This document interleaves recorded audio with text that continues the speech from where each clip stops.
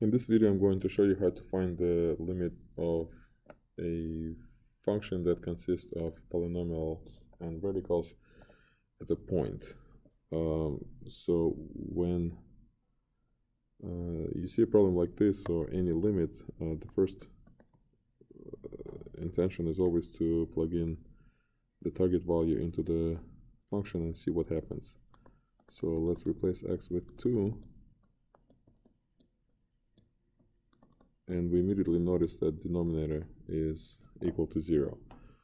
So that means that function is discontinuous at this point, but we know there are many different types of discontinuities, so it's all about now what happens in the numerator. In the numerator we also get 0 because square root of 9 is 3 and 3 minus 3 is 0. So when you have 0 over 0, that's one of the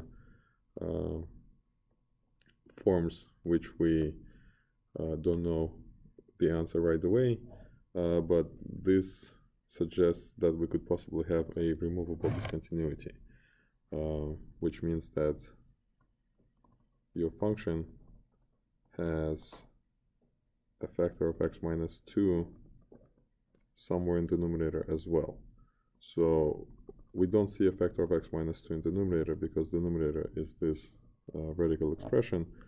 But if we multiply both sides of this fraction, so the numerator and denominator, by the conjugate of this radical expression, then we may change the type of the expression in the numerator and hopefully see that invisible factor x minus 2. So let's simplify the numerator, and the numerator now becomes 5 plus 2x minus 3 squared.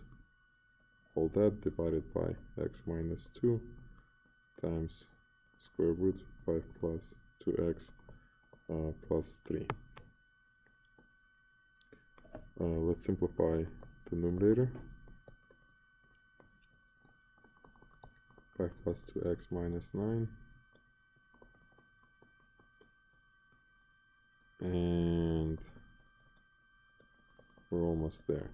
5 plus 2x minus 9 is 2x minus 4, and I can factor out 2, and now we see that factor x minus 2 in the numerator that we couldn't see earlier.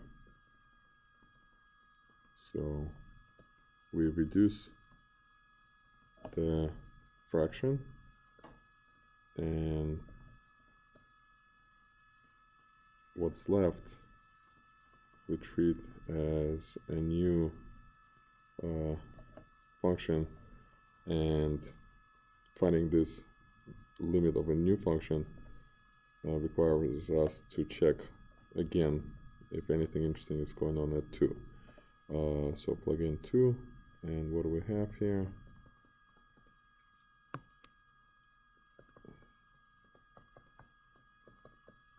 So we have square root of 9 plus 3. So what happened is that we don't have an issue now with this function at 2. So the answer is 1/3.